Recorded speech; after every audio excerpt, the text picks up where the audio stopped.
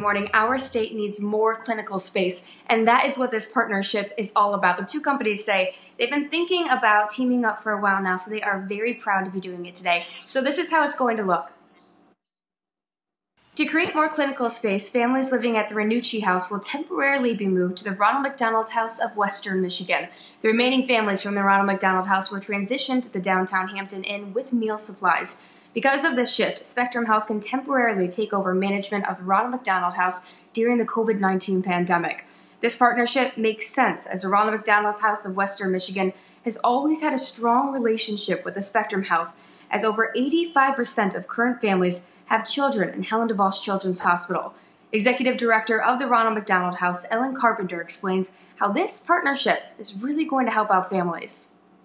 Ranucci House has about 40 rooms, and so for them to be able to convert that into clinical space that's right by the hospital, I mean, that's a really great advantage for this community. So this is a temporary plan.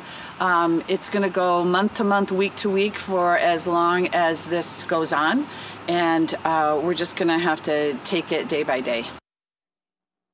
So neither of the houses have room right now for additional families, but they are asking for donations. In fact, you just heard from Ellen Carpenter right there. She just said that any nonprofit that you can give to right now makes a huge difference in the community. So yes, they are asking for you to give to the Ronald McDonald House, but any way that you can give back is really appreciated.